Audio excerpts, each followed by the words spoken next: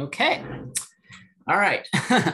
Welcome everyone to the latest virtual monthly installment of the EFF-Austin meetup. My name is Kevin Welch. I'm the current president of the board at EFF-Austin. We also have our board member, David Hensley, here tonight, who will be live tweeting the meeting on our Twitter account. I see old and new faces. For those of you who are new, welcome. You may be like, what is EFF-Austin? Well, you might gather from the name, we're an Austin-based digital civil liberties organization.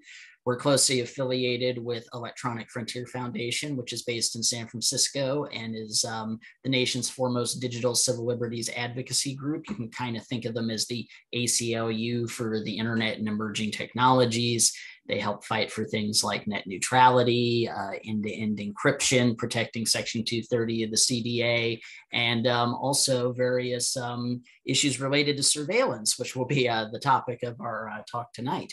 And so I'm just also going to say real quick that as far as moderation for the meeting goes, you either can message me or David, your hosts, or Evan, your host as well, if you have a question at any point, or you can raise your hand and I can unmute you and you can ask your question directly. And also, I will say that I'm having some slight sound technical difficulties that I've mostly resolved tonight. I blame it on I am a recent I've recently fully migrated my workflow over to Linux, and I'm dealing with a few driver issues probably. Haha. So yeah, so we're going, so basically, so yeah, that's a little bit about EFF-Austin and EFF. As I said, we're a member of what's known as the EFA, or the Electronic Frontier Alliance, which is a network of affiliate digital civil liberties groups all throughout the United States. And in fact, our speaker, Evan, is with STOP, the Surveillance Technology Oversight Project based out of New York City. And they are also a member of the EFA, and they do really amazing work that I'll let Evan tell you more about. Also, just going to give you a few more quick brief announcements here. For those of you who are going to be around Austin for South by Southwest, well, we are happy to announce that after a couple of years of no South by Southwest presence, basically ever since COVID happened, we are tentatively stepping our toes into the water again with an in-person event. We're going to be having a free, no badge required meetup next Tuesday at 3 p.m. at the downtown Austin Public Library on the patio of the Cookbook Cafe there. Don't worry, they have a full bar. And we're basically going to just be giving a space, if you are in the area for South by Southwest, to meet up with like-minded digital civil liberties folks. No badge required, just come hang out and meet people. I believe EFF's told me there's going to be a few people from EFF in town, so should be able to meet some of them there. We're also like celebrating a recent redesign of our website, which we just launched. So the meetup's kind of doubling as that. So yeah, you should totally come out if you're free. I will include details to the event in the chat here in just a moment. And yeah, as far as also what we do in general, we usually have monthly meetups the second Tuesday of every month at 7 p.m. Our one in April is going to be with our former board member, Ed Cavazos, who's a major tech lawyer here in Austin. He's going to be giving us a presentation on cyber law. So from a title like that, you know, you can't miss it. So yeah, in addition, the main thing we do is our monthly meetups where we talk on a variety of digital civil liberties topics, though we also occasionally do political advocacy work, both at the Austin level and at the Texas Ledge. We've also been known to throw occasional cool parties, though those have been less frequent ever since COVID. But yeah, and also the April meetup has the distinction of being our first in-person meetup in quite a while. So we are very excited to start having some in-person stuff again. So I think that is enough for me. I'm going to introduce our speaker, Evan, and let him get going here. So our speaker this month is Evan Enzer. He's an Austinite by marriage, and he's a legal fellow at the Surveillance Technology Oversight Project, which is a New York-based nonprofit advocating at the state and local levels.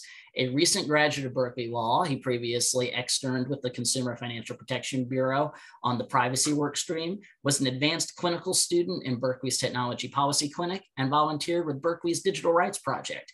He also worked as a summer clerk for affordable housing nonprofits and was a team leader for Berkeley Law's Animal Law Project. Before law school, he worked in homeless services and local music.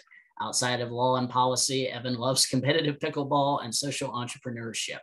So, yeah, I wanted to have somebody from STOP come and talk to us because they really do a lot of amazing work on surveillance issues in this country. There's been a lot of attention on federal and international surveillance ever since, the revelations that Edward Snowden gave us almost a decade ago at this point of how the NSA was warrantlessly spying on millions of Americans and collecting their personal data. That being said, well, that's gotten the lion's share of the attention. Some of the government's worst behavior happens closer to home, and not many people are advocating on these local surveillance issues. And it turns out STOP is one of the best groups in the country at advocating on these local issues. And so I thought it'd be great to have Evan come and talk to us a little bit about STOP's work and how you can fight surveillance at the local level. So without further ado, take it away, Evan. Thank you so much. That was a really incredible introduction. I'm not sure how much better I could have done with it.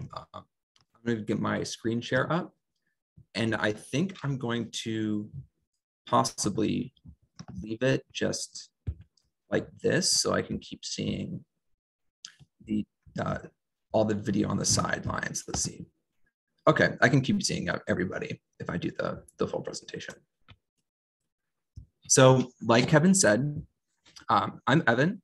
I'm a Texan by marriage. I'm coming at you today from McDade, Texas, which is about 40 minutes from Austin. I'm out on the family ranch. I apologize if there are any issues with any lag from my audio or anything like that. If it gets really bad, I can try doing some You sound different and sounds great. And I was going to say McDade until I heard Family Ranch. I was going to guess you were out at the Ren Fair out there. Oh yes, the Ren Fair is also happening starting this week. It's a lot of fun, Sherwood Forest Fair. You should go if you're in the area sometime. Mm-hmm. A lot of fun. You should go to the Ren Fair.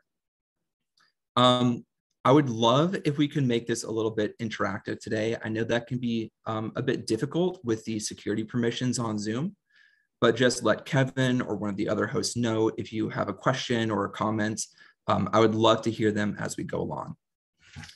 If not, there will be some time towards the end to discuss some things. And I'm hoping that we could actually potentially take some of what we talk about tonight and start applying them to different issues that we're seeing in Austin or more broadly around Texas. So like Kevin said, STOP's a community-based civil rights and privacy organization that litigates and advocates to protect the interests of all sorts of marginalized people. It could be BIPOC populations, LGBTQ plus individuals, people seeking abortions. Unfortunately, we're seeing a lot more surveillance in that space right now. Or different religious minorities, especially the Muslim community in New York. Speaking about New York, we do mostly work in New York State at the city and state level, but we also support a lot of like-minded groups around the country. Like Kevin said, I'm going to be talking about how state and local surveillance is an unprecedented danger to our civil rights and civil liberties. I'm going to talk a little bit about what STOP does and discuss how we can apply those strategies to different advocacy work around the country. So there's been a lot of discussion about federal surveillance over the last couple of decades. We all know about whistleblowers like Edward Snowden and more recently Senator Wyden, who revealed that agencies like the NSA and CIA are collecting and analyzing an unprecedented amount of data about Americans. Often this is completely indiscriminate. They are monitoring our internet traffic and phone data in bulk. Way too often, this data is very explicitly going to target BIPOC communities and other minorities. Back in the day, one Bush advisor even said this is going to be necessary to pay increased surveillance. And I think most of us probably have disagreeing political positions on some things, but I think we can all agree that religious liberty is something that's worth protecting. So before going on much more, I think it's a little bit necessary to talk about how federalism works. And this is a concept that designates that certain responsibilities belong to the federal government and others belong to states and localities. So the federal government includes things like the president, Congress, et cetera. And under the Constitution, they're only allowed to take on certain activities. The rest of the power is left to states. And states can act much more broadly under something called the police power. Basically, if it's reasonably in the public interest, there's a lot better chance that states are going to be able to take that action than the federal government. Even though they're different governments, often the state and local and federal government will share a lot of information together. Even so, a lot of what happens in our daily lives is up to the states. It can differ based on where you live, but in Texas, the state loves to interfere with what cities do. You might remember that recently Austin was considering defunding the police. And then the state said, if any city does that, we're going to cut their funding. So the state has a lot of say over what cities do, but cities can actually take a lot of action on their own. And so while they would have been giving up a lot of funding, actually the city could have taken that action to cut the police budget. Because state and local governments have so much authority to act on their own, they can also make a lot of really bad decisions about surveillance technology. And I feel like I've covered a good amount of material there, and I'd love to see if there are any questions to answer.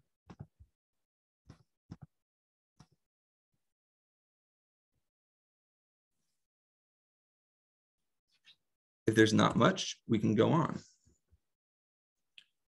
And so while I live in Texas, my work is very New York centric because STOP is based there. So I'm going to start there.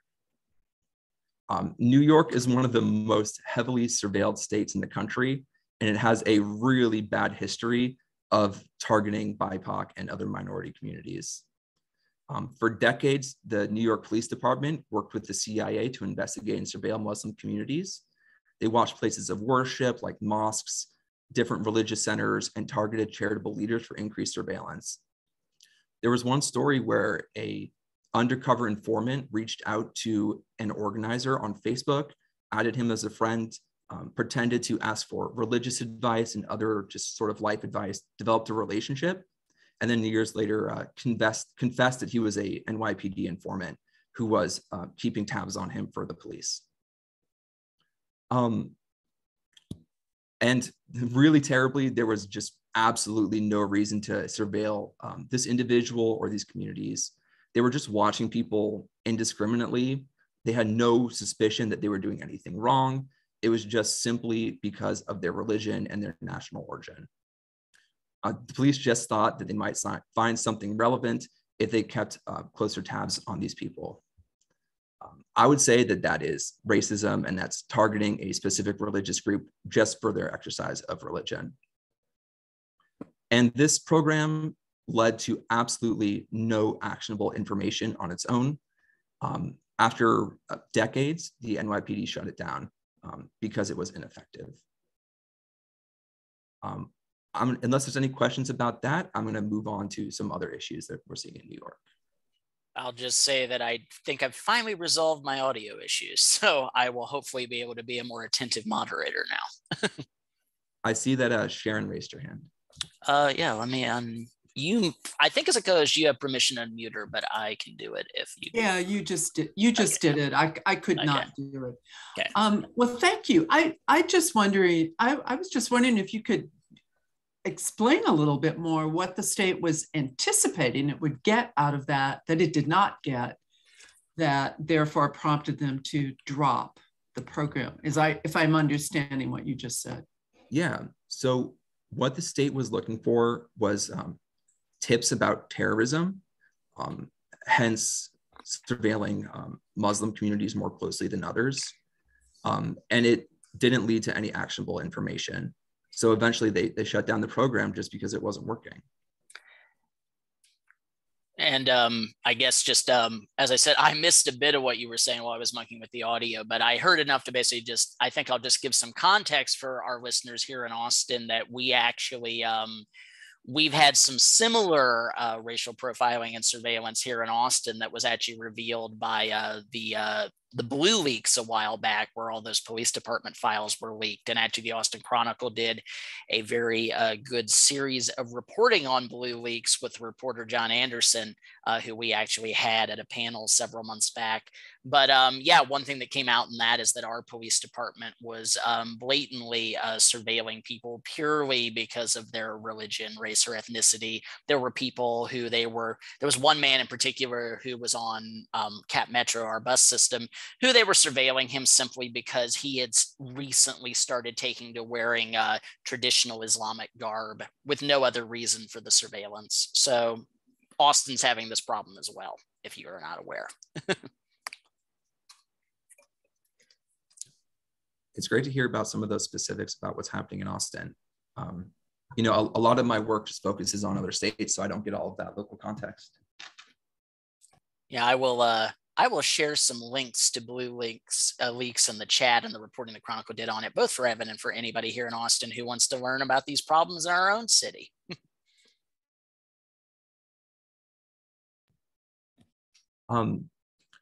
So on a similar topic, still focusing on New York, Amnesty International is a very well-known international human rights organization, and they've been working on a program to map all the surveillance cameras in different parts of the world.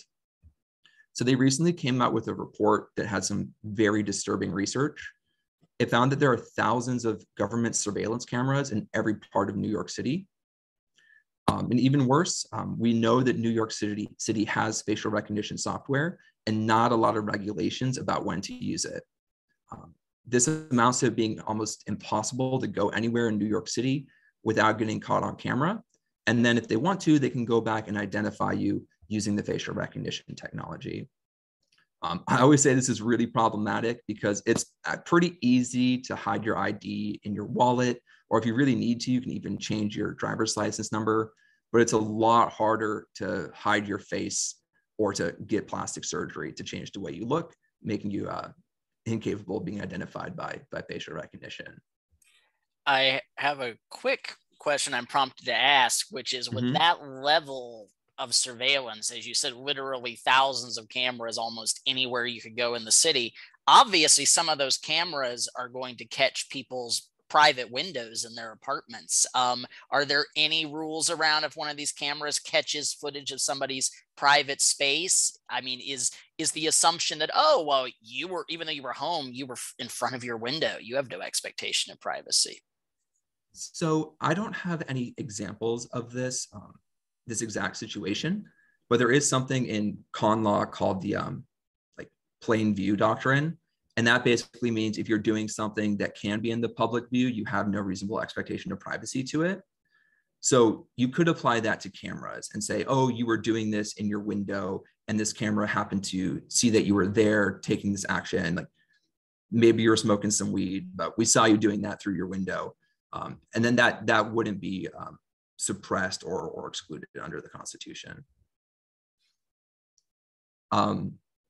I'm sure we have some very smart people on the call that maybe also know about this, and I'd be happy to hear what they think about that.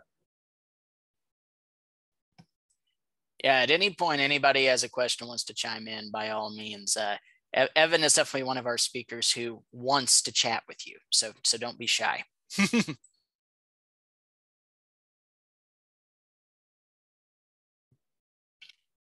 Okay.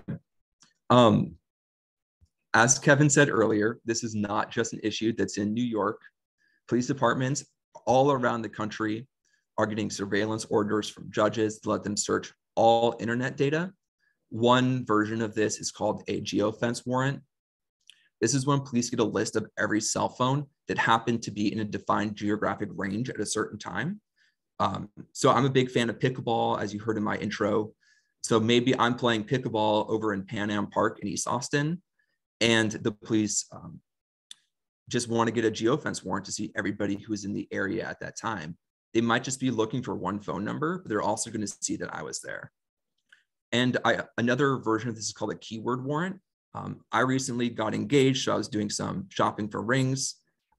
Maybe the police also got a warrant that gave them everybody who searched for a specific keyword in a certain period of time. And so I may have just been in that area and searched that keyword and ended up on a list. And there might not be very much evidence against me other than that. Like, let's say somebody robbed a jewelry store at the same time and they think, hey, this guy was in the area looking up something that was related. Let's go ask him some questions. Unfortunately, there's just nothing to stop them from doing that if they already have this information. I have Nick here in the chat even sharing that there was a man in Arizona who was falsely arrested on a geofence warrant and lost his job. I don't have more details beyond that, but yes. There's been all sorts of terrible things that have happened because of location data, even outside of. Oh, and I'm going to share with everybody, I've just been given the news story. So, yeah. That sounds great. I would love to read that. We've seen lots of examples of people losing their jobs based on location data, even more broadly than geofence warrants. Sometimes private investigators will grab data from data brokers. They can just buy it for, actually not very much money. There was a story where sort of an activist organization that was anti-gay rights obtained some data that showed that a man was visiting gay clubs, made that data public, and then forced him to resign from his job. So there can be a lot of problems with this, even beyond the police context.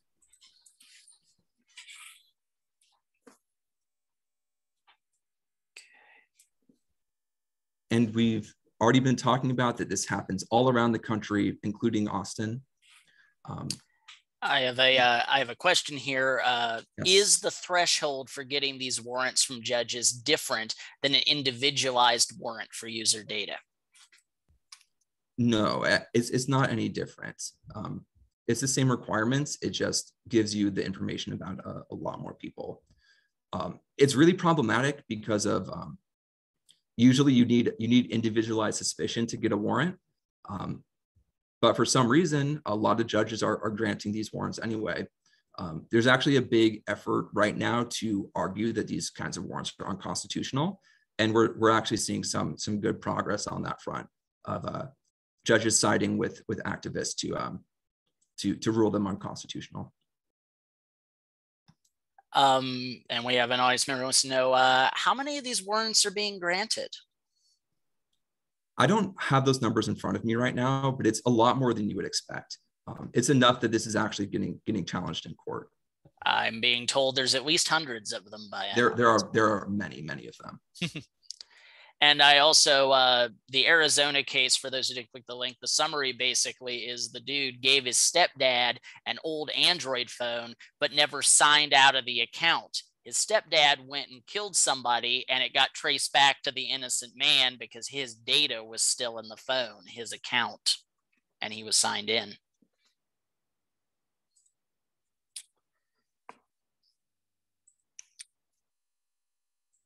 That's really horrible.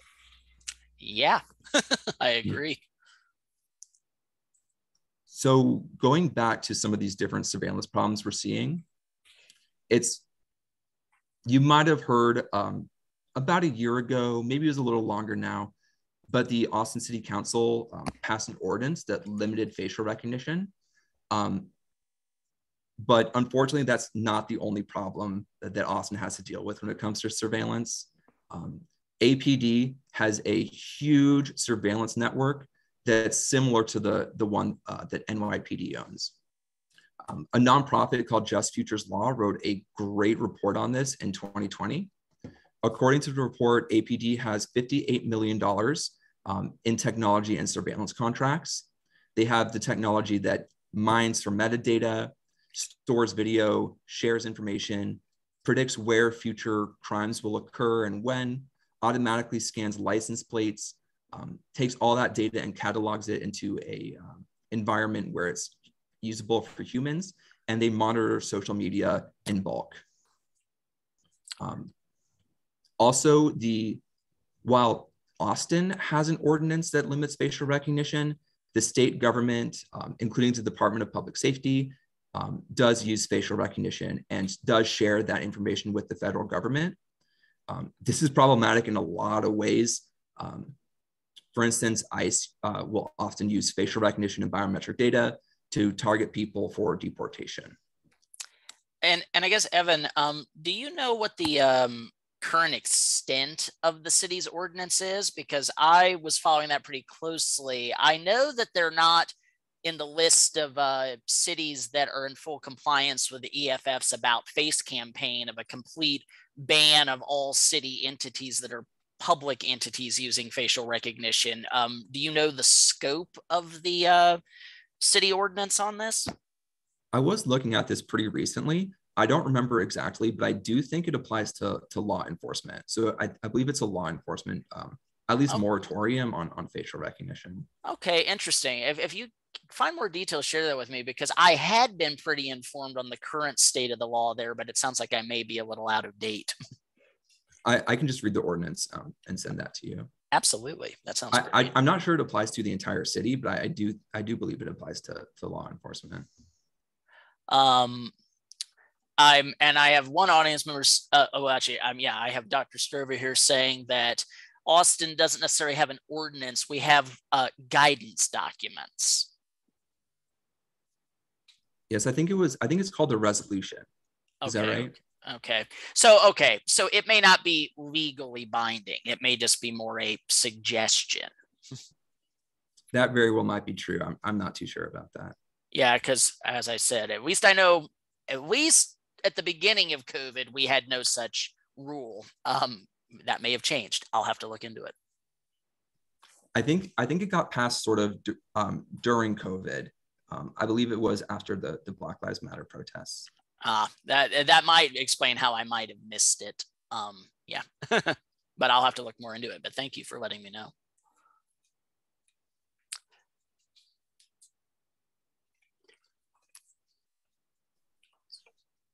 So STOP pushes back against this sort of surveillance activity in a number of different ways. One of the big projects right now is supporting a coalition called Gangs. That coalition is trying to pass a law that would eliminate a really terrible NYPD database. This database collects information about hundreds of thousands of people. Most of them are Black and Latinx, and many of them are children. NYPD adds people to this database when it suspects they're members of a gang or crew. But the problem is that these terms are very broad. And according to the rules, these groups don't actually need to carry out any criminal activity to meet the definition of a gang or a crew.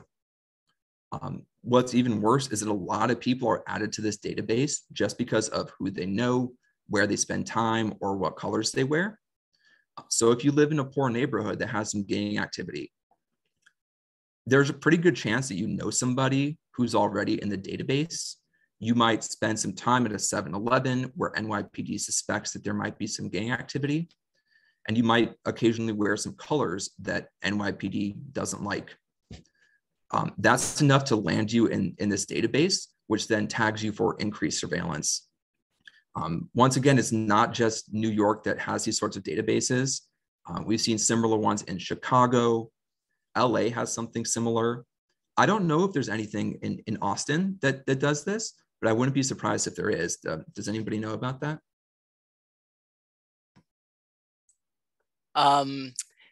Yeah, let's see. I will say that,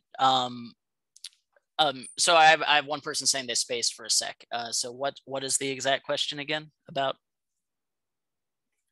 So there's something in New York that we call a gang database, and a lot of people will get added to it because they are like associated with some people that NYPD thinks are suspicious, or maybe they spend some time in areas where maybe there's some drug transactions, or maybe they just have like a fashion sense that the police think is suspicious. And this happens in a lot of different cities. But I'm just wondering if anybody knows if it happens in Austin. Well, I will say from some chat message I got here, we have somebody in the audience who I don't necessarily want to out them unless they volunteer, but somebody who might very well know, sounds like they potentially know quite a bit about APD stuff, then I'm certainly planning to follow up with them after this meeting, but I don't want to out them unless they volunteer, they directly know. But I mean, I'll say I don't unfortunately know specifically. I will say here in Austin, you know, it is very difficult to research this stuff. The things I know personally about are some of the surveillance activities that grassroots leadership put out in that report they did. I know there's definitely some surveillance of minority communities here in Austin. I know there also is, as I said, as part of Blue Reeks, there's collaboration with our local fusion center, with ORIC, basically. I know there's data pipelines going on there. Yeah, I don't know specifically about if there's essentially a known associates gang database. I want to say that I think the answer is yes, but I'd have to ask my friends in the Austin Justice Coalition who focus specifically on these racial justice issues. I'm sure the answer is almost definitely yes, but I just don't know the program off the top of my tongue. I would not be surprised if there is one. I'd almost be more surprised if there isn't. Same. And I mean, a lot of it is, we suspect things, but it's very hard to know specifics, particularly because if you, like me, have ever done a deep dive into APD purchase orders, it's delightfully vague. They'll say things like spent $30,000 on software, and they won't say what software. So there's a very shocking lack of transparency on a lot of this stuff.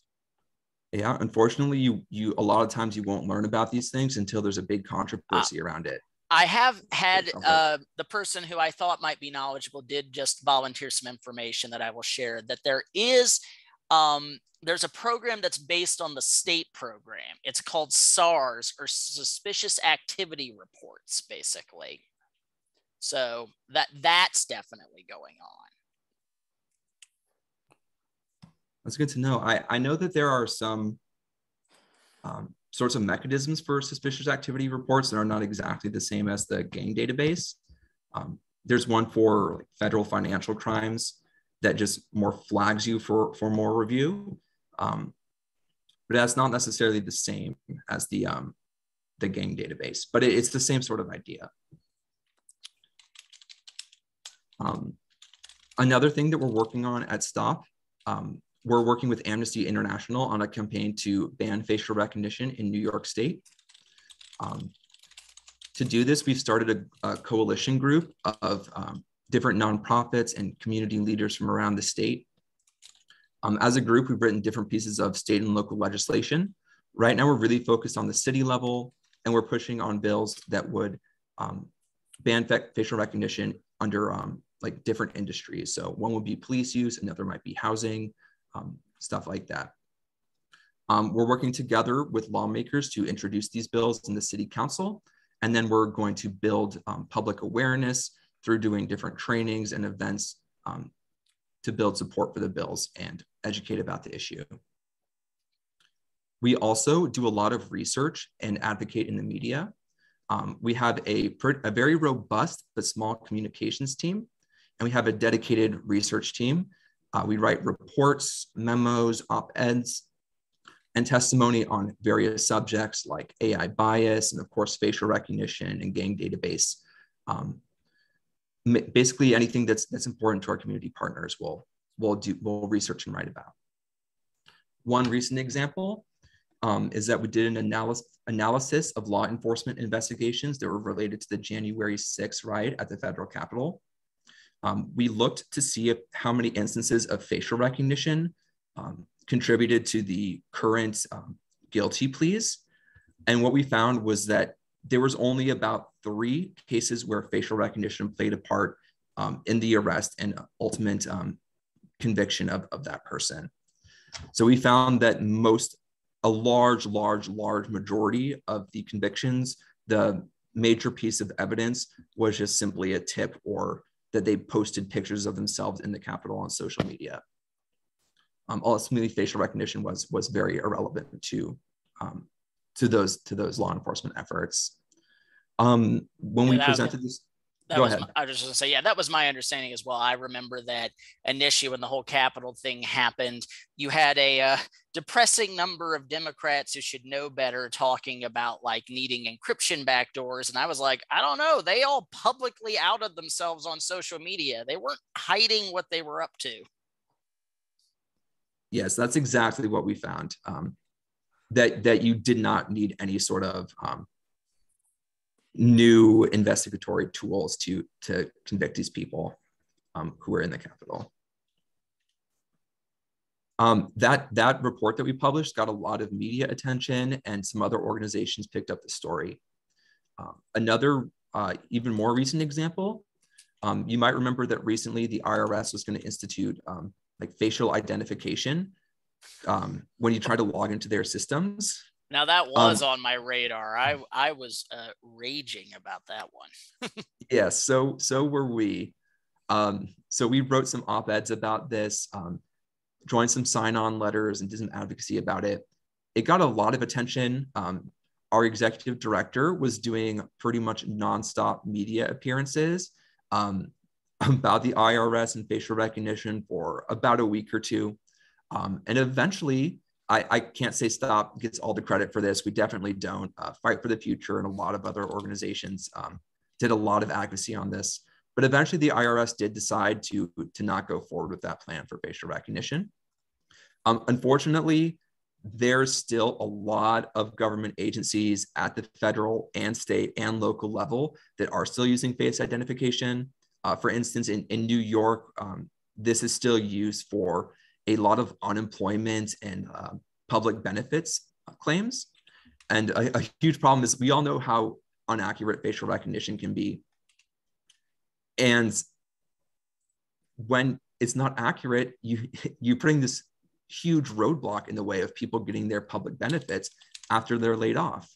And when New York originally put this system in place was right at the height of the COVID pandemic, when people were losing their jobs faster than ever before.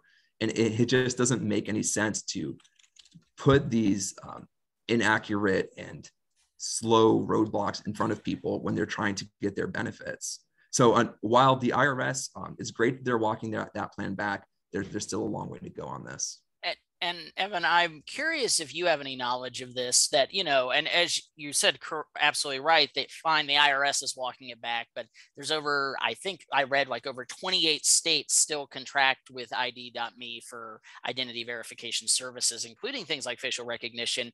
And ever since I've seen this shady third-party company having all these government contracts, I mean, I'm wondering if you guys know your research, is there like evidence of like corruption essentially? Like I keep thinking there's got to be like, you know, whoever owns that company is friends with some powerful people, because I'm just like, how the hell has this third party company whose privacy policy for their data is abysmal? I read it. They give themselves so many loopholes about what they can do with your data. I'm just like, how did they get all these cushy contracts?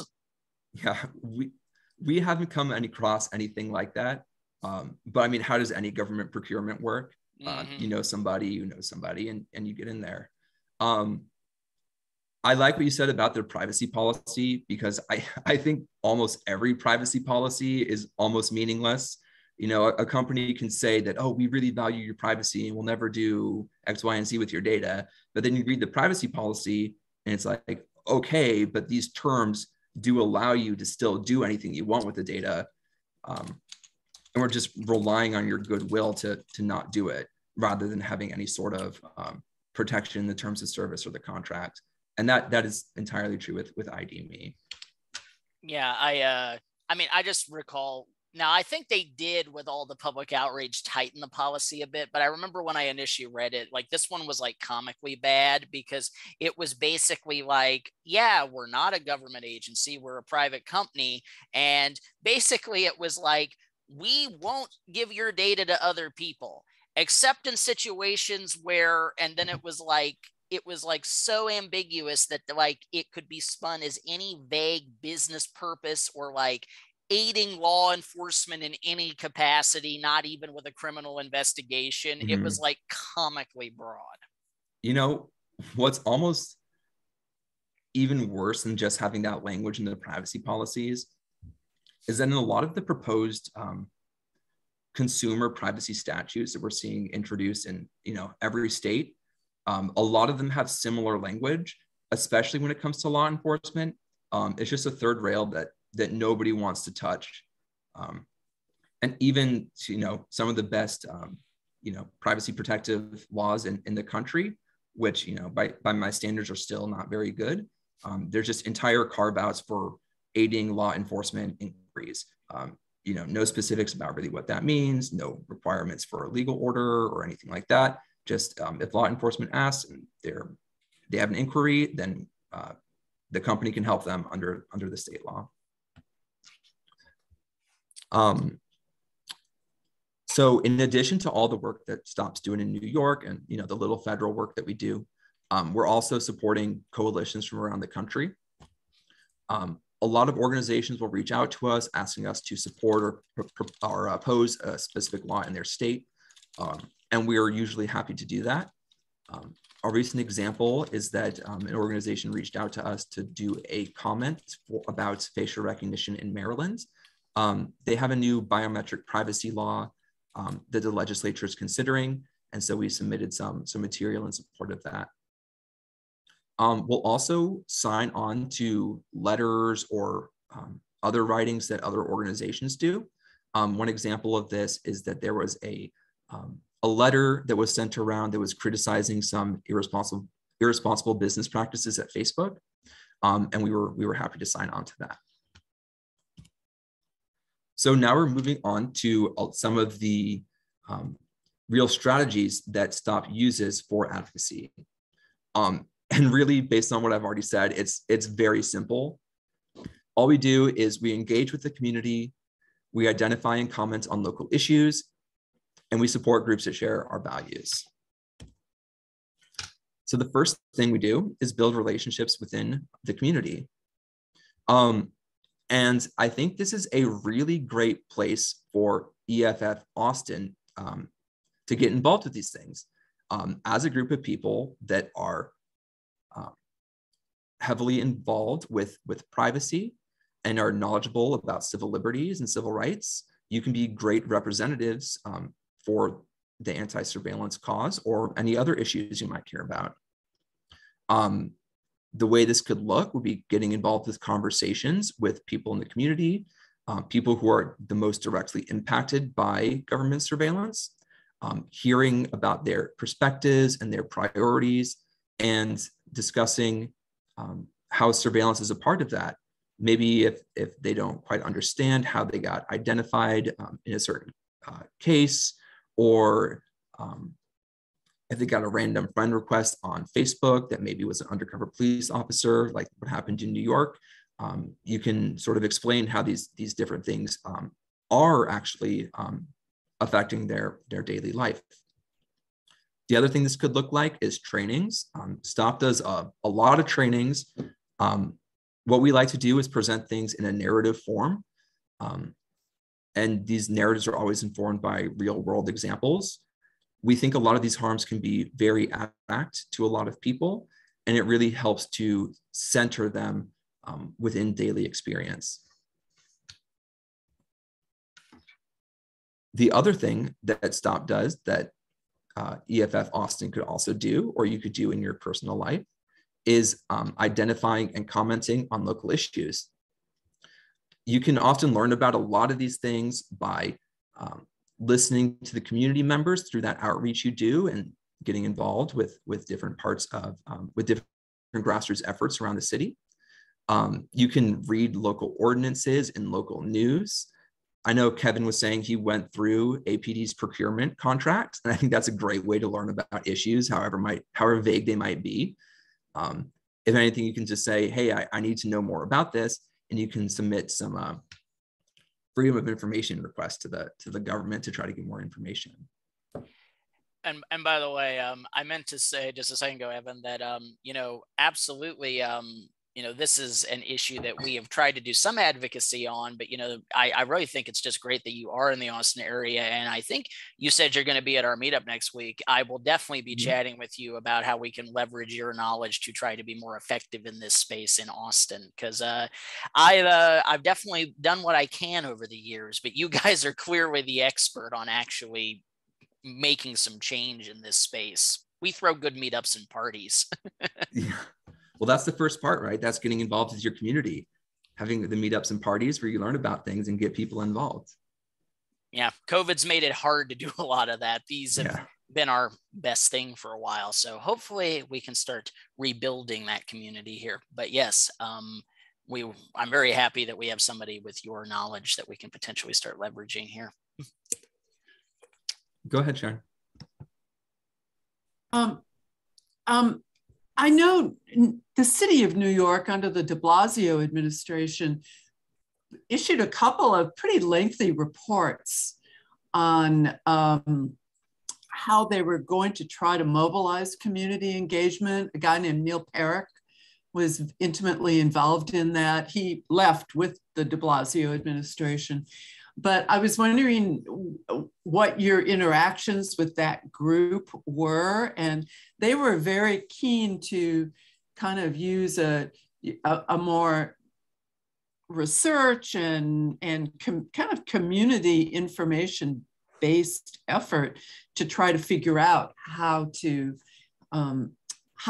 if not enact an ordinance, at least come up with some guidance rules. If are you talking about the plan to put some community oversight over acquiring surveillance products? Exactly. Yeah. So STOP has been very involved in that effort in New York. I wasn't going to talk about that much because during the last meetup, we had Nash from Electronic Frontier Foundation, and this is exactly the topic he was talking about.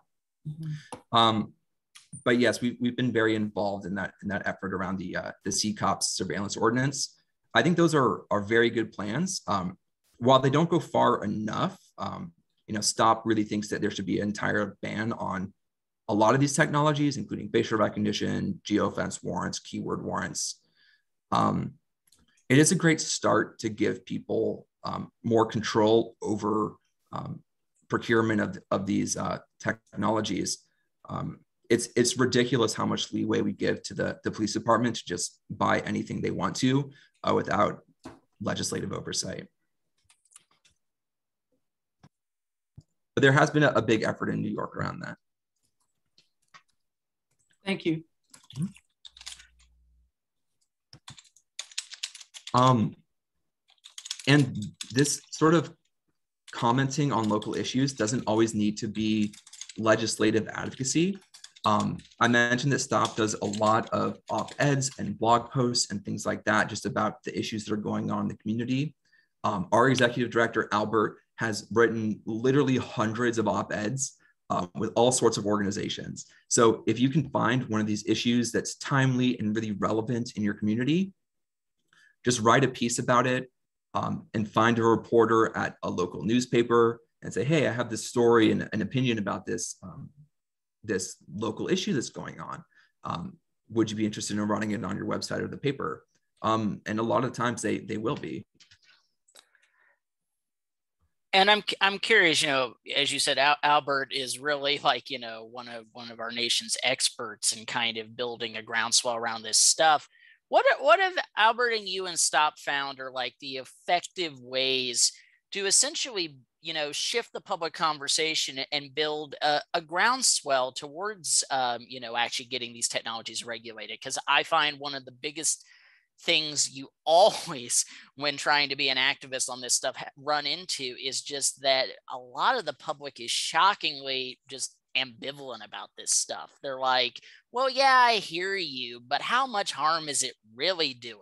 And it makes me feel safe, like, what have you guys found is the real way to like build that community demand for reform and change? Because obviously, if it's just us digital civil liberties geeks sounding the alarm, we're not going to be able to change things by ourselves. I think it really comes down to expanding beyond your close group of people who are already interested in the same thing as you are, but taking those topics to other people. We would never be able to ban facial recognition in housing without the support of, tenants' rights activists and other tenant groups. Another big part of this is not focusing so much on the privacy harms or the concerns about surveillance, and thinking more about what are the real effects that you will feel in your life because of this technology. Are you more likely to go to jail because of this? Is it perpetuating racism?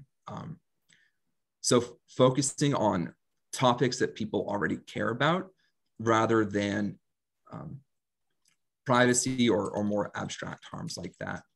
And it's really key to be a part of a coalition and bring people together rather than just going it alone. I think it's more effective to reach out to other groups that are already established to work together on something, more so than really trying to go it alone and find individual people who might be interested in working with you on something at first. And okay, here's a follow-up for you. So, I do know a number of other activist groups here in Austin, and I know some of them because, well, I care about their issues, racial justice, for instance. But I've often found that it can be difficult sometimes, maybe with other activist groups, where you do think there's a shared interest on some of these issues, not necessarily that they don't agree it's important or don't care, but obviously they have their priorities and the things they're working on. And so I've found it can be tricky to basically, most activists are not getting paid a lot of money and are frankly doing it as a labor of love. It can be very hard when everybody's got very limited time to get somebody to go, hey, I know you primarily focus on this, but take your limited time and focus on this narrower issue that we overlap with you on. It's just like, I'm aware that, it's a big ask. And so I don't know, like, if Saab has specific thoughts about how you really build those activist networks of shared activist affinity groups. Well, I think in a case like that, I think you're absolutely right that there are just time constraints that make it hard to do a lot of this. But when there's a group that already has their priorities and is already working on something, you can bring that aspect of privacy and surveillance and say, this is how this fits into what you're already working on. So let's say, do you care about immigration and immigrants' rights? You don't want people to get deported. You can say, well, data sharing and facial recognition plays a big part in ICE identifying people and then deporting them. So in this advocacy you're doing around this, why don't we also talk about how we need to ban facial recognition in the state of Texas? I don't know how realistic that idea is, but rather than trying to bring people to your cause, just bring your existing expertise to their cause.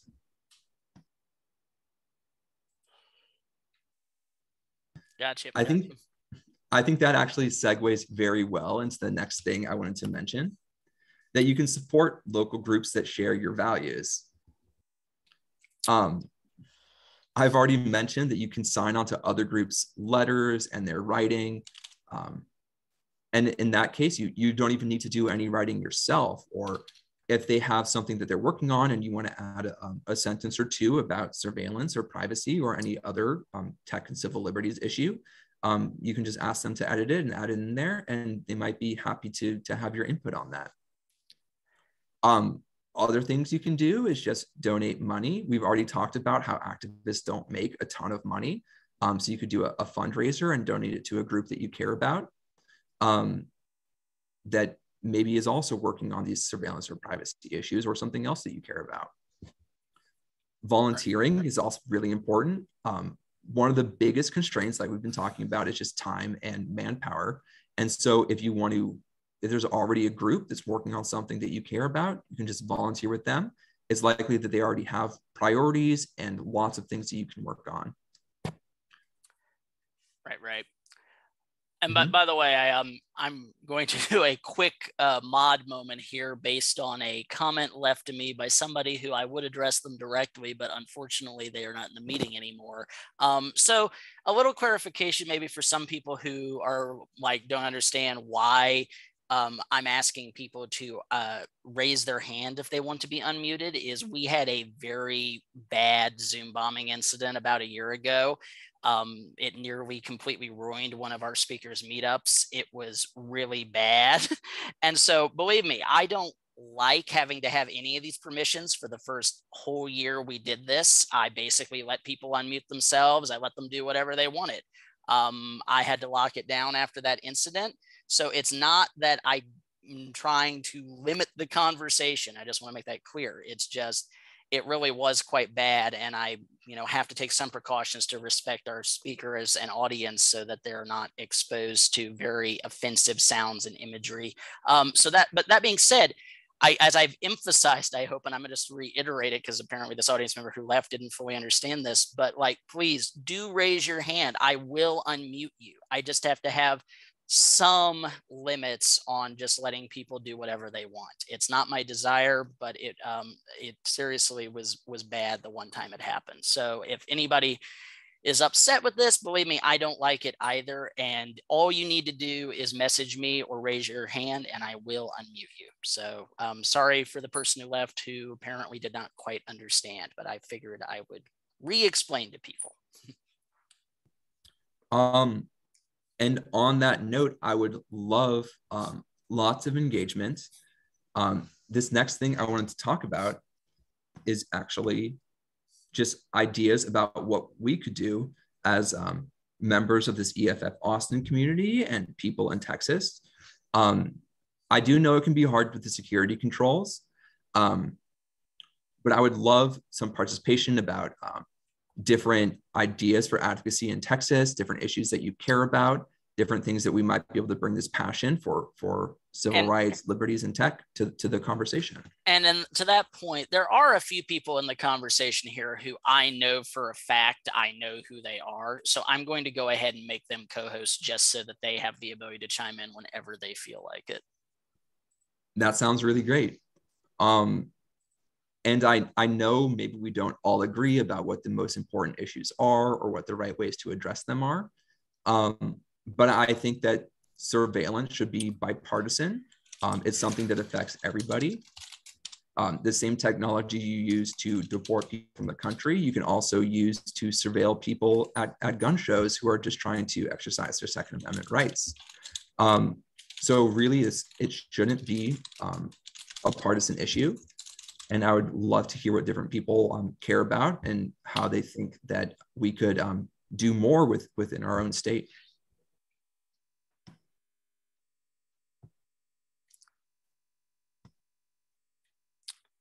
All right, so I've given several people more permission, so I'm going to say don't be shy. Well, and actually, because I figure he might have some good thoughts. Hey, David, do you have any thoughts or ideas here?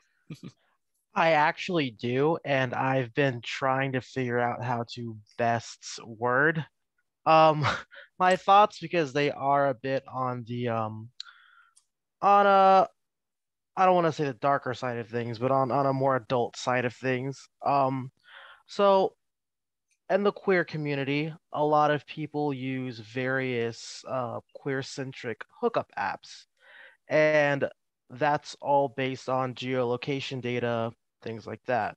I was actually kind of wondering if you guys have dealt with anything like that in New York or really anywhere else. I know New York has a lot of queer spaces, so I wouldn't be surprised if you guys had seen anything ridiculous come up with that. But I don't know, it's just something about, all of that information and all the different kinds of media and dialogue that's shared between people that really I feel like puts them at risk. And I really don't know exactly how aware of many users of those different applications are of how much they may be endangering themselves.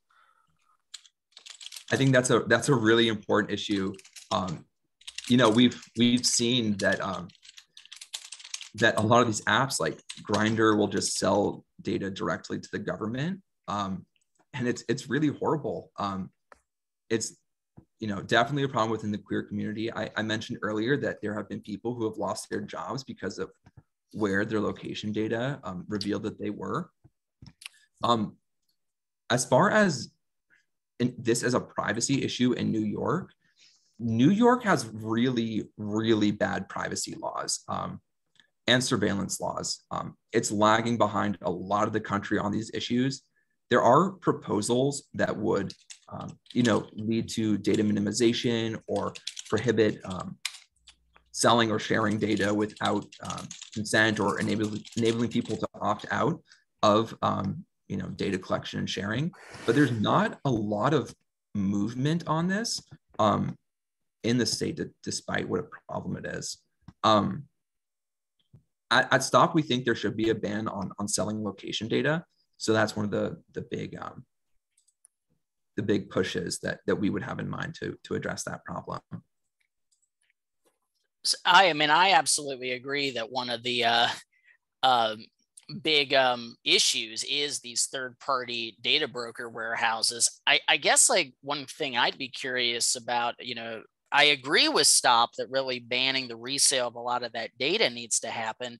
But I mean, you know, like data is, you know, and I know this as a programmer, data is very slippery. How do you actually craft those laws in a way where you know you have actually stopped that industry? Because how do you do it in a way that it doesn't just all go underground and become a very lucrative black market?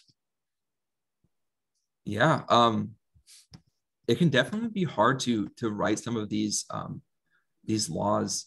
You really have to think about what's everything you could possibly want to cover, and then try to add it to the law. At STOP, we try to write bills that are very simple. We don't like to give a lot of these loopholes that people might be able to use to just circumvent something and by using a different technology or a different method. So we actually haven't written one that would ban this sale, but we do try to just, when we do write things, we try to just make it entirely categorical. You would just say any like data that reveals location you can't sell, rather than doing a specific methodology of creating location data. So I guess an example of this would be that like banning any sale of data, opposed to you know, what we're seeing a lot right now in the private sector of people moving away from cookies, but moving more towards fingerprinting, that basically gets you to the same result, just using a different technique. Right. I know that like initially privacy advocates were excited about, oh, Chrome is killing off the cookie, but it's now, yeah, just because of things like canvas fingerprinting, it's actually, if anything, it's easier to target people. And so these companies get the like, look, we care about your privacy because there aren't third-party trackers, but now you don't even need third-party trackers to track people anymore. Mm-hmm. Are there any other issues that people would think that are worth addressing in Texas, or any ideas about other ideas about how to address location data? I actually did have something else that I wanted to add. So I'm reading this book right now. It's called Building the New Economy, Data is Capital, and it's by several MIT professors. And one of the things that they propose to kind of help better manage public data is actually instituting something called data cooperatives, which would kind of be third-party entities that let consumers know exactly where their data is being sold and bought, and kind of gives them more control over that process, or at least more understanding and awareness of it. Are you familiar with this concept of a data cooperative, or is this something that's kind of just new, completely new and out of the minds of these professors? I don't think it's entirely new. I haven't heard that word before, but it does sound a lot like a lot of this sort of like privacy enhancing technology that's coming around right now. You know, there's different companies that will let you correct your data or, share all the data that you'd like to about yourself, that they then sell and they give you money. So it gives you more transparency into what's going on. Some states are actually writing this concept into their comprehensive privacy laws. So you'll see proposals. I'm thinking specifically of one that recently died in Massachusetts, so it's not going forward. But it would require opt-in before collecting your data, and it would require disclosing all of the different third parties that the data collector might share that data with, or sell it to. So I don't think that this is a new idea. Transparency has been around for a long time, but I think that's a really nice way of describing it as a data collective. And I think that's a pretty viable solution to increase transparency, especially if you couple it with something like opt-in. I think once people understand where their data is going, they're, of course, will be able to make a lot more informed decisions about what products they use or what companies they frequent. And if they, object to where their data is going, they can just refuse to opt in, rather than having absolutely no choice about it. Yeah, thanks for all that, David. I really appreciate it. And I don't necessarily want to put any particular person on the spot. That being said, I do know that we have somebody from EF Georgia here. So if he feels like volunteering his thoughts to the conversation, I imagine that there might be some interesting stuff that they've been involved in over there in Georgia. But I leave it up to him if he wants to chime up. Can you hear me? This is Scott. Yeah, we can hear you, Scott. Okay. Yeah, we're in Georgia. We're not in Texas. But there's some parallel issues. Atlanta was identified a couple of years ago as one of the most heavily surveilled cities in America. And what we have is those license plate readers, Alpers everywhere. And the thing about it is nobody seems to be that interested in the issues. And so getting people engaged has been a struggle. But now we've also got the gunshot detection system by the name of ShotSpotter.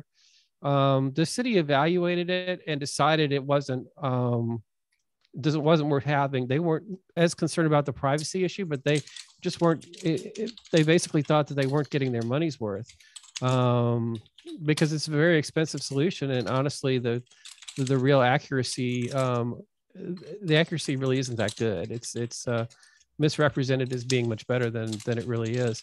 And so we thought that we had vanquished it a couple of years ago, and then it came back. We had a couple of private parties that pooled their money together and paid to have the system brought in. And we have a crime problem and a perception of a crime problem, like many other cities, like just about everywhere else since COVID. So I guess, we have residents on the southwest side of town that have been asking for it and demanding it, and they don't really understand the downside of it. So I think we're at a position where we need to start engaging more publicly and educating publicly. And we did have a talk on it that was we basically streamed. We did a live stream and recorded it on YouTube. And we had some of the activists from the Chicago area to come out and basically introduce the topic for us and talk about it for us. And so that's really good. What's happening with some of this technology, especially the gunshot detection, is that the activists in different cities are starting to talk to each other, because each region, each city has been a tower unto itself in the past. And now the activists are talking to each other more and coordinating more and even presenting for each other more. And we're sharing data. And so that helps a lot. The other thing I'll say about some of the technology, I think we did have maybe it was mentioned here, but we noticed that the federal funding has ramped up the installation of these systems very quickly. In the past, only the largest cities were able to really afford the high dollar solutions and high dollar systems. But what we're seeing now is that it's not even from the infrastructure bill, but it's COVID relief money. COVID relief money is being sent into the smaller towns and cities. We know that we just had we had a system that was supposedly just turned on in Macon, Georgia. And then we found out that they were trying to get down into Savannah, Georgia as well, where they're facing some resistance. But we do really need federal standards on, what the privacy rights, what our privacy rights should be, and also chain of evidence, the evidentiary chain of custody rules for electronic surveillance, because some of the vendors are changing evidence to match the story of the police, and that's a problem. And but even more than that, we really need to address the funding, because it was said earlier in this call, but the funding, all this stimulus stuff that we have, the police have no limits on what they can spend. And so instead of buying basic things like squad cars and uniforms and radios and things like that, hiring and training, they're going out and buying toys. And vendors love it, but it's a problem for us. There's no stop sign out there. There's no limit to what it can be spent on. So the problem has rapidly accelerated because of the federal funding that's raining down, and there's no controls on how it can be spent. And so we're in touch with the office of one of our senators. As you know, we managed to elect 2 Democratic senators, as you may know, in Georgia. Very unusual, but we're in touch with the office of one of them, and we're trying to explain basically the social justice aspect of this, and the risks and dangers, and even the accuracy, and whether the government's getting its money's worth if all this money is going in. But right now, the most pressing problem is how all this stimulus money has just flooded in, and there's no controls over how it can be spent, and it's causing a lot of smaller cities and towns to be able to buy the systems, and they've got the same problems that the big cities have, but they have no experience with it. So it was a problem before, and this has really accelerated the rate with which the problem is raining down on us. Yeah, we've seen a lot of that all over the country. There was a big widely publicized instance of this in Arizona recently. And I think this is a really great example of just where local surveillance can play a really big part in pushing back against some of this surveillance. If anybody was here last meetup, Nash from EFF was here talking about CCOPS ordinances. And what these basically are is local oversight over really any local government procurement of surveillance technology.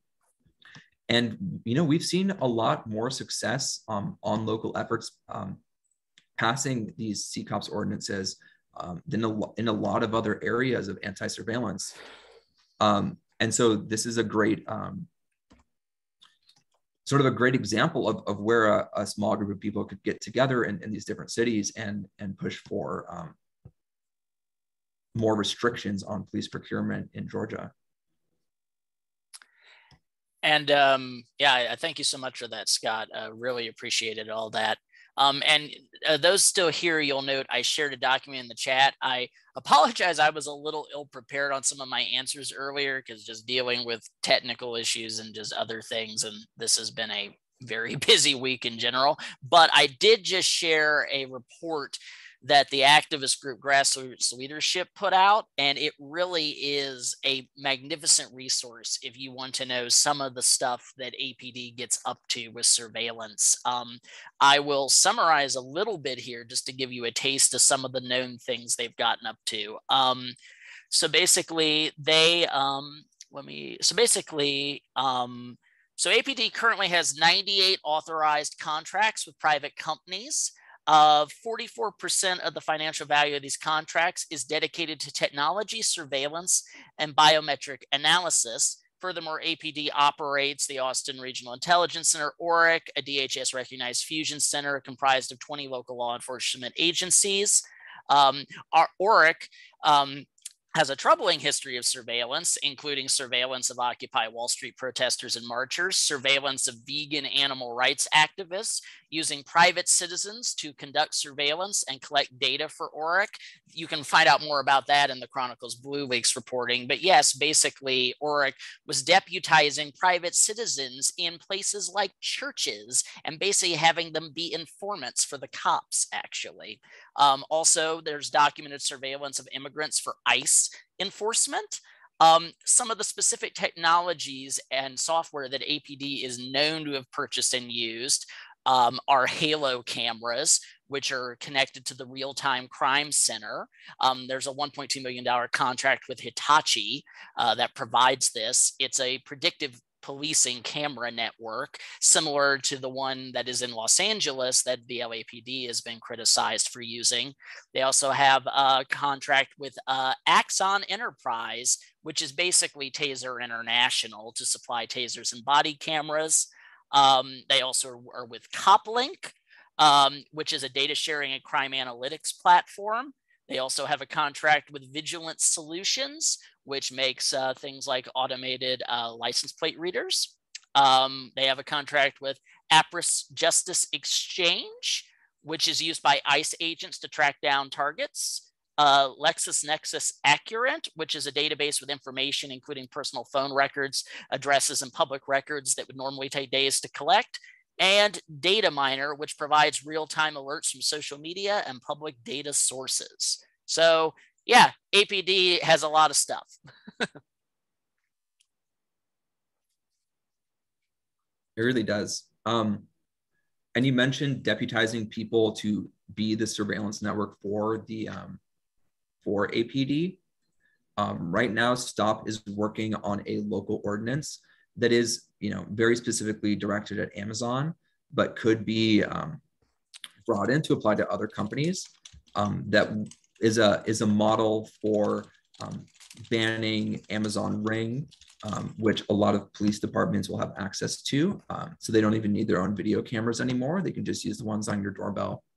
That would ban, police departments like APD from entering contracts with companies that supply this technology, or entering into other agreements to use the video cameras that are owned by private people. Let's see. Okay. Is there anybody who has not had a chance to contribute or speak yet who would like to chime in on the discussion?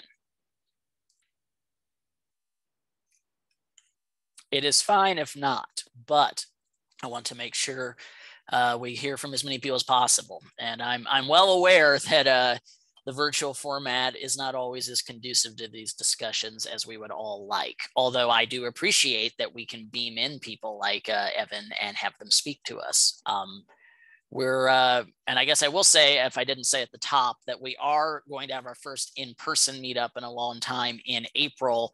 We're going to try to have it be kind of a hybrid virtual in-person meetup so that we can hopefully get the best of both worlds of this stuff. But yeah, I am aware that this stuff can be awkward and less than perfect, but I do appreciate you all for being here, and all of the comments that have been contributed so far have been most excellent, as always. I really appreciate it too. I've learned a lot from this. Hey, a lot of my expertise is very, very New York centric, and then a little bit about Austin, a little bit about other places I've lived. But it's great to hear more specifics about what exactly is going on in Central Texas. Yeah, George, did you want to chime in? Yeah, I just wanted to say, well, first off, I want to say to Evan, it's funny because I used to live in Austin and now I'm in Buffalo, New York. So New York State, not, I remember I remember talking to you a little bit from the last meeting. Oh, that's right. Yeah. Kevin, I just wanted to mention next month, if you need some assistance with that, as far as, you'll be there in person, but I'll be remote, so I can help you moderate. Yeah, certainly. It definitely can be a full-time job moderating. And I frankly wish our one participant hadn't left so suddenly. I would have been happy to unmute him if he just raised his hand. So it is what it is. Yeah. I was hoping for some controversial hot takes in this conversation. So we We definitely, I will say, and this is true both of the online and the in-person ones, that we draw a wide gamut of people of various ideological beliefs. We definitely have been known to sometimes, our audience is almost always respectful, but we've definitely a few times over the years, I've pitied a speaker who was put on the spot by somebody who had a very hot take about something, shall we say. I was just going to say earlier, or I was thinking about it earlier when you were talking about the geofencing and gang activity, and it was like, oh, what if you're friends with a juggalo? Since they've been, by some states, they're considered terrorist organizations. I think the FBI qualified that at one point. I mean, that's exactly the kind of thing that will get you into these databases, right, and then have all sorts of repercussions for you in your life. I mean, and I'm curious, I mean, do we have any insight into just how many people get on these databases nationally? I know obviously because so much of it is secretive, it's hard to get accurate numbers. Like I know at least like when we're talking about the do not fly list, it's known that there's actually like a couple million people on that list, which seems kind of absurd, the idea that there's a couple million terrorists in the US. But yeah, I'm just curious how much we know about how many people, how laughably broad are these lists? They are laughably broad. In New York, it's hundreds of thousands of people. You already mentioned the do not fly list. It's similar in Chicago, where they have a similar gang database of hundreds of thousands of people. And it really is a lot of Black and Latina people who get put on the list. It's not people who look like me. And it's really concerning that some of this like historic bias policing is now getting automated into these technologies. And we're just normalizing it because nobody questions what sort of variables are going into the database. And I guess I will say, without trying to let my personal political beliefs show, although, it's probably not too hard to guess them, but, I'm just like, so, I mean, like, in your observation from when you guys have interfaced with law enforcement over this stuff, like, do they find value in having these comically broad lists where, like, even by their own admission, and they'd have to admit that like 90% of the people on the list are not actually worth wasting resources on because they're not a suspect or a criminal? Like, it seems like they're only making their own lives harder having so much data they have to sift through to find the actual relevant data. I mean, you're always going to get law enforcement saying, oh no, it generates leads, it helps us. But then you ask them like, oh, what like actual information have you gotten from this? And like, we won't tell you, or they won't say. But even some people, this is not from my personal experience meeting with anybody, but just from reading different things, will say that there are just so many people on the lists that it can be hard to sift through all the noise to find anything relevant. I mean, that's sort of my question, where like, even ignoring my personal political beliefs about law enforcement, I'm just like, purely from a pure self-interest standpoint, do they have any issue with that? They're literally making their jobs harder by drowning themselves in irrelevant data? You would think so. Yeah, I mean, it just, even, ignoring, ideological things, I'm just like, that doesn't make sense to me. Not to mention that, like, I mean, like, data warehousing, endless hours of video live streams gets incredibly expensive incredibly quickly. You'd almost think you'd at least want to be more selective in what you're saving. But, what do I know? Well,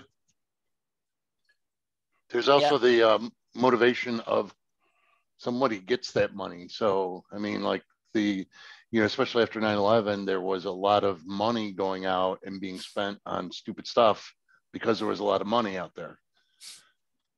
And It's just kind of how things work.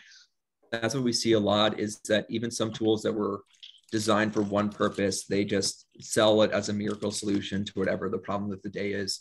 So we saw a lot of these law enforcement technology companies rebranding their tools as contact tracing tech. during the COVID pandemic. Right. Yeah. So. Yeah, I was wondering, like, to what extent these databases ended up including people from the BLM protests, like just because they can. And, like I was a legal observer, and I'm sure that, I'm not too worried about being on the radar for that, but I don't want to be on the radar for anything. That would be interesting to see. Yeah.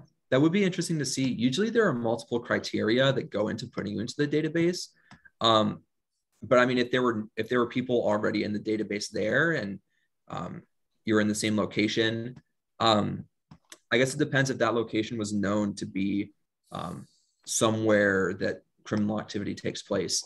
Or if there was criminal activity during the protest. I mean, yeah, there was some, I can say in New York that those two factors would be enough to put you into the database.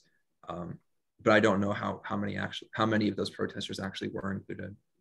And I guess one thing I think Stop might be very knowledgeable about, but one reform that I think seems like such a no-brainer, and it would be hard to know how anybody except maybe law enforcement would not be behind this reform, but just the ability to even query these lists and find out if you're on them and why. Like, is there any movement on at least getting that level of transparency? And if there's roadblocks to that, like what is the pushback other than law enforcement? It's just hard to fathom anyone would be against being able to find out who's on these lists and why they're on them. I think that's a great idea. I would love to be able to see if I was on these lists. I just assume that because I'm involved with EFF-Austin, I assume I'm already on some heightened interest list, but I figure me and several million other people, I have not done any work on this at Stop, but I do remember that, years ago, there was a lot of effort of like people should know when they're on the do not fly list or different terrorist watch lists. Because oftentimes they're on there for just a ridiculous reason. And they're on there because they have the same name as someone who did something. Yeah, like literally that. I think that's probably an idea that we should bring back. I think that's a pretty common sense reform. Well, it just seems like even people who like don't, as you said, a lot of people, the privacy angle, that's too abstract for them. They don't really care. But like that right there just seems like who could be against that, I think that's a really great idea. Well, maybe when I see you in person next week, we can chat about how to get some movement on that. Yeah. Are there would anybody else like to chime in? If not, it's okay. Yeah, I mean, I have managed to get enough of the audience participating that I don't feel like it's just me. And and it really depends on the speaker, because some speakers just are fine talking the whole time. But I know, Evan, you are in the Socratic spirit of EFF-Austin and really want to have a debate. So I tried to get as many people chiming in as possible. But if anybody has any more thoughts or has not spoken yet and would like to chime up, do. That being said, we are, starting to get toward the end of our allotted time. We don't have to drag it all the way out to 9. So if people have heard what they want to hear and ask, we don't necessarily have to drag it out. Well, that being said, before I let you all go here, I'll let you know that one thing we try to do, yet again, in an effort to make this this cobbled together metaverse of ours a little more fun and engaging, is we tend to try to have virtual sort of post meetup happy hours, much like we would often go for drinks in the real world. And obviously hanging out in Zoom, it can be weird. It just is. So we've a friend of ours here in Austin, a guy named Mike Furstenfeld, who runs a production company called Make Every Media. He has a GetherTown room that he graciously lets us use. For those of you who've never used GetherTown, it is basically kind of like playing an old 16-bit RPG video game with an overhead overhead view and you have avatars, but it basically simulates kind of a virtual party. You can wander around and gasp. Like if you walk away from a conversation, you'll stop hearing those people. So I find it's a lot more fun way to socialize than Zoom is. So if any of you would like to actually, just chat or, hang out for a little bit, I'll hang out in there at least for a little bit for everyone. I encourage everybody who has a little time to join us. I'm posting the link here. If you click that on that page, you'll see a place where it says Day Pass link below. If you click that, you should be able to get into the room. I will leave this room open just a little bit so you can snag that URL if you're interested. But anyway, I will also reiterate that next week, if you are in Austin, we will be meeting up at the Downtown Public Library from 3 to 5 p.m. during South by Southwest. We'll celebrate that we have a new spiffy website. We'll chat about digital civil liberties. I think Evan may be there, so you can chat with him more in person if you didn't get your fill. And just, it'll be real fun to have an in-person gathering after, God, I think it's been 2 years since we had any kind of in-person event. So that will be a lot of fun. So I hope to see some of you there. And if we don't see you there, I hope we'll see you at Capitol Factory on the second Tuesday of April at 7 p.m., where we'll have Ed Cavazos.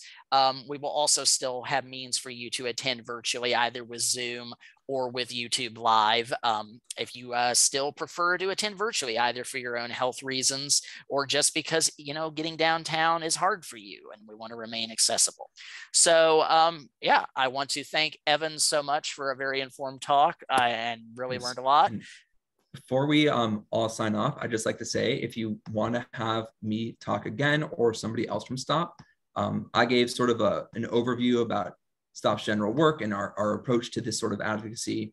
But if you want to dive deeper on media strategy or communications or Twitter or anything like that, feel free to reach out to me. And if I think somebody who focuses on that aspect of our work more than I do would be a better fit, then I will gladly reach out to them to see if they would like to, talk to EFF-Austin in one of these meetups or with any other groups that might be looking for a little support in their advocacy. Oh, we absolutely appreciate it. We both, I'm always hungry for meetup speakers. So I definitely may ping you or Albert or other people from STOP, if I need more meetup talks, absolutely. And and definitely also, I think with you kind of as STOP's Austin area liaison, I definitely think I'm going to be in continuing conversations with you about advice about how we can maybe continue to step up our game in the areas that you guys are so good at. Now that I've mostly got the website redesign off my plate, I can actually think about improving other things. Gasp. Sounds great. But yeah, and Evan, if you do have a little time to stick around, I'd love to chat for a minute and gather if you're free, but and anybody else who's free. But if you all have to run, I quite understand. But as always, thank you all so much for supporting us. And once again, sorry, I always do try to communicate it clearly at the beginning of the meetup, but apologies again if there's any confusion about why I have the security permissions I do. Believe me, I can't wait to be in person where if you want to speak up, it's as simple as speaking up. So thank you all, everybody, for continuing to support us. We look forward to seeing you hopefully in the physical realm soon. But until then, we'll see you around. Thank you all so much.